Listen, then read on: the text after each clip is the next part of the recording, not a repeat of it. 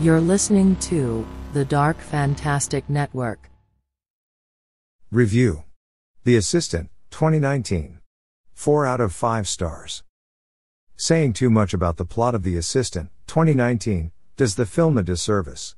Although it's not really plot-driven and more of a character study, part of the beauty of watching it is experiencing how it unfolds, scene by scene, layer by layer, drawing you into a story that is masterfully and boldly told.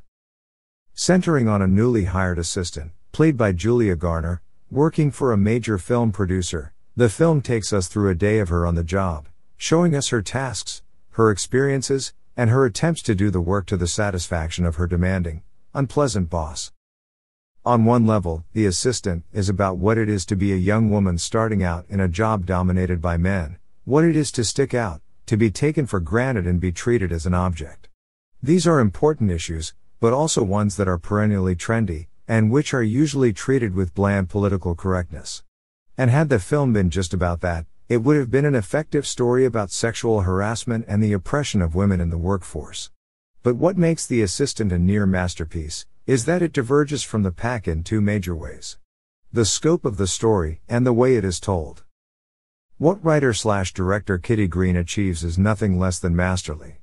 Green takes a seemingly simple story about a struggling young female assistant in a vicious corporate world and turns it into a nuanced, subdued, almost Jamesian story, made up of fascinating details.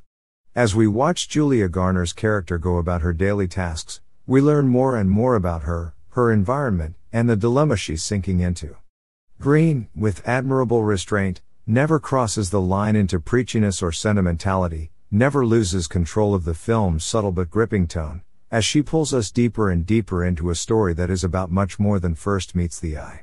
As The Assistant is not just about the marginalization and exploitation of women in the workforce, it's also a haunting story of corruption, abuse of power, and conspiracies of silence.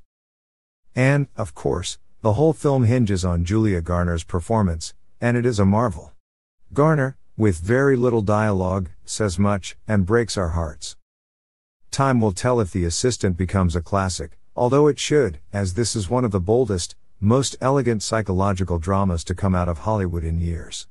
And one which tells a tale worth telling, and tells it well. Text copyright Ahmed Khalifa. 2021.